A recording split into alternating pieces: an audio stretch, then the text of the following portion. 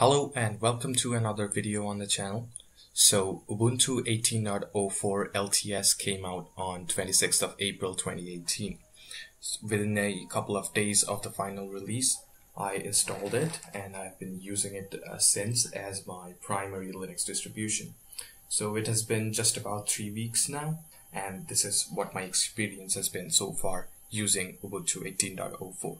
So without further ado, let's get started.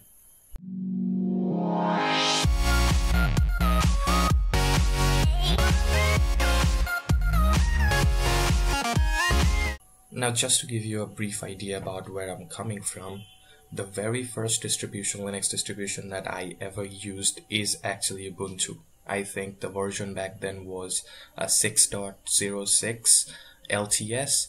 Back then you could actually ask them for a CD and they would ship it to you without any extra costs. I did that. They shipped me the CD for Ubuntu, the installation disk. I installed it on my PC and immediately fell in love with it. Back then they were using GNOME 2. Of course, I did not understand that much at that point of time because I was just getting into Linux. But slowly, as new versions came in, I fell in love with Ubuntu and I used it for an extensive amount of time. But ever since Ubuntu switched over to Unity, I actually have never used vanilla Ubuntu at all.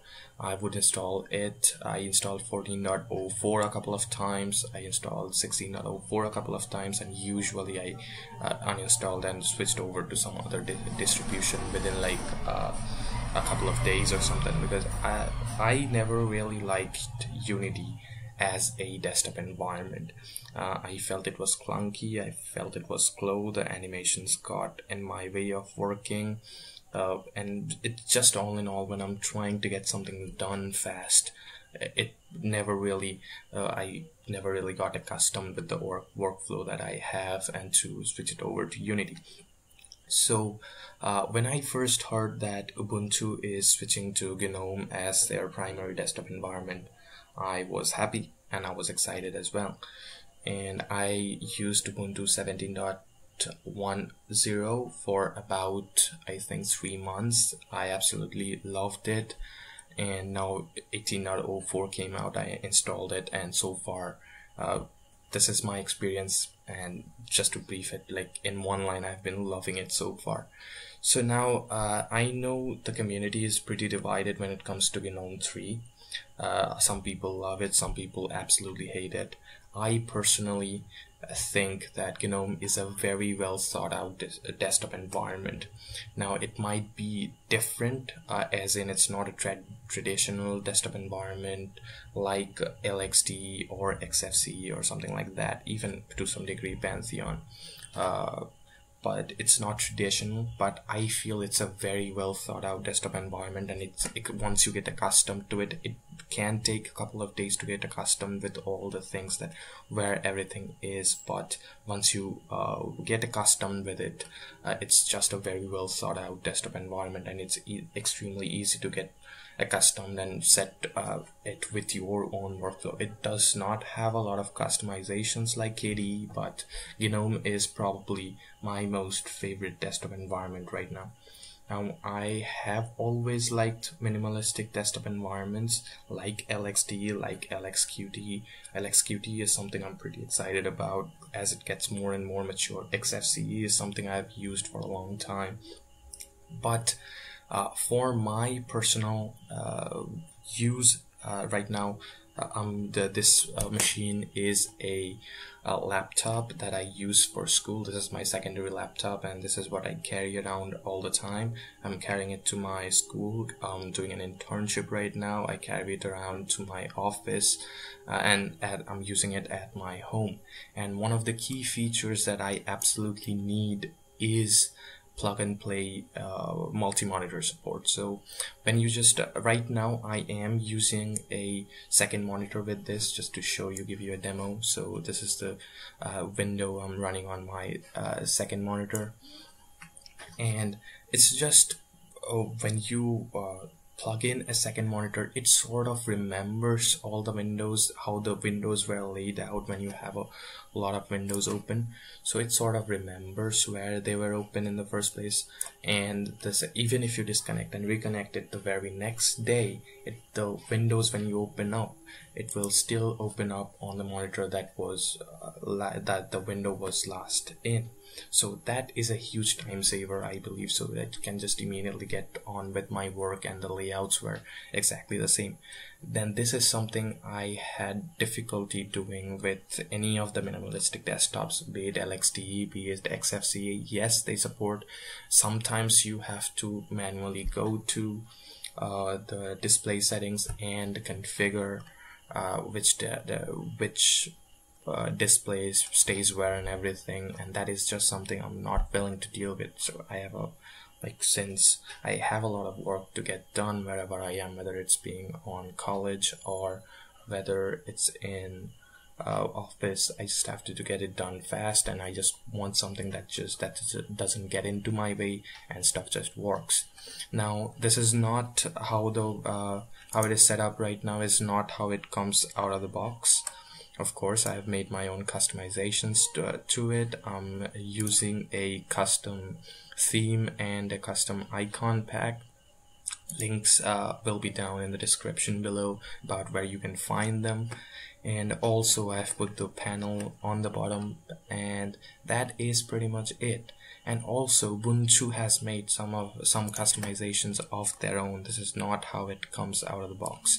So like right now vanilla GNOME does not support desktop icons, but Ubuntu has gone ahead and installed that extension, so you have support for desktop icons by default. And that is something, every change that I have found so far, I really like the changes that Ubuntu has made to GNOME. And also GNOME is a huge project, and Unity was maintained mostly just by Canonical, and so the very fact that now both of the teams can work to make one desktop environment better is a huge thing, and I think it's for the betterment of the Linux community in general. So that is the first thing about why I'm enjoying so much Ubuntu 18.04 with GNOME. So far, loving it. I like the workflow. I like how you can manage multiple virtual desktops from with the click of one button. I like the fact that you can just press the Windows key and start typing an name of an application, and you can start the application or launch the application. I can use this panel down in the bottom just like a dock or a general panel. So overall, I just love the workflow of GNOME, and I got accustomed to it so much that right now I sort of can't live without it. That's the first thing that I love about Ubuntu 18.04. The second thing that I saw, let me see if I can Google it up and search it for you. So when I was first installing Ubuntu, it gave me an option right on the install. Just let me Google it if I can search an image or something. Yeah, so when you're installing Ubuntu 18.04, you will get this option right on the installer itself, and it will prompt you if you want a minimal install, and that is something I think on every distribution should incorporate. And this is not just the Ubuntu, the vanilla Ubuntu version. Any of the Ubuntu distributions, Ubuntu official flavors, I think, that is using this installer, except for one. I think it's Ubuntu Budgie. Except for that, every other distribution has this option. And what it does is Ubuntu by default used to ship a lot of bloatware, I feel, and a lot of other distributions or official flavors did that too. Like even you talk about something like Ubuntu, the KDE version, or Ubuntu, the version that came with Unity. They installed a lot of bloatware, something I never really liked. I just want only the software that I use, so the other things just doesn't like clog up my system, even if it's not actively using system resources. Just the fact that they are installed and it just clutters up my menu, I never really like that. I like a clean system, and I only install applications that I use. So previously what I had to do is to manually go ahead and uninstall every single application that I wasn't using. This just makes that so much easier. What it does is it just installs the necessary packages to run the system and a few utilities and the browser, in this case Firefox. So just as an example, it doesn't even install any music or video player by default. You have to go ahead and install it on your own. Now if you don't want that, the option is still there if you want to do a full install, and that is what why I think this is a great thing, and every distribution should sort of have this option that if you want, you can go ahead, do the entire install. But if you want just a minimal install, and I feel like this is the option that most of the power users are going to choose, this is what you do. Just a simple click, just the basic applications, and that's it. And that is another great thing in Ubuntu 18.04, and I think this is a huge step in the right direction for Canonical and for Ubuntu. I hope other distributions start incorporating this into their installers as well. Now the next thing I really like about Ubuntu 18.04, I liked at least very much, is that on the very first boot you get to choose some of the settings. They tell you a little bit about how GNOME works and everything, and there you have the option to turn off telemetry. So if you turn that off, they won't be collecting any more data.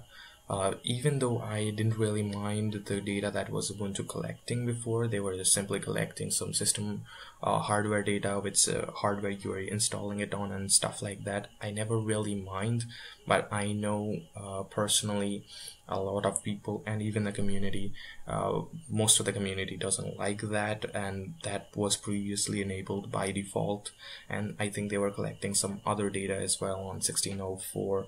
The entire incorporation of Amazon in search results and Ubuntu collecting search data and stuff like that, I never really liked that. So the option to have telemetry on the very first boot, turn off telemetry on the very first boot, is a huge thing. So these are the three things I feel like so far I have liked the most, and all of them I feel like is a huge step in the right direction for Ubuntu and for Linux in general. These are things I feel like all three things are something, except for GNOME of course, but the desktop environment of course, separate distributions will you keep using separate desktop environments, and that's a good thing. That's the beauty of Linux, you have the choice. But the other two I feel like every distribution should incorporate if they have any sort of telemetry, either within the installer or like on the very first boot or something. There should be an option to turn it off, and also the option to minimal install right on the installer. Just the minimal installation option, it's a huge thing. Now I did find a couple of bugs, sort of onto the negative points. So far I did find a couple of bugs. The most annoying one being, at least for me, has been that sometimes you would just click on a particular applications or a particular application and it just won't show up. So you will wait for 2 to 3 seconds, 4 seconds, 5 seconds, sometimes even more than that, and it will just come up with an error message. Now this is happening to me more than I would like to see it. Now these are the sort of applications or sort of bugs that you would expect from a major release of a huge distribution like Ubuntu, these are some certain things. The other bugs that I found are also like pretty negligible. It doesn't bother me that much, but this happens way too much than I would like it to be the case. Now I found it to be mostly happening with the default terminal. I am using the default terminal that Ubuntu comes with. I did not use any other, or at least I did not install any other terminal application. I am using GNOME Terminal. And the terminal is one application that it happened a lot with, and the other one being a VLC. Of course, I can't show it to you right now unless it just like decides to happen right now. But other than that, these are the two applications. Sometimes I will just click a video. VLC is the only video player that I'm using, and the only video player that I have installed, and it is happening to that. So if sometimes I would just try to open up a video, it just won't launch. I click it 2, 3 times, 4 times, and after like 10-12 seconds it just comes up with an error message, and you just quit the error message again to try relaunching it, and it almost immediately works every time. At least that has been the case for me now, but it's annoying to say the least. And other bugs, they are pretty negligible, as I already said. So this is what my experience has been so far using Ubuntu 18.04 in the past 3 weeks. So far I'm absolutely loving it. I feel almost all the changes that Canonical has made to Ubuntu are a step in the right direction. I like the decision of switching over to GNOME 3 from Unity.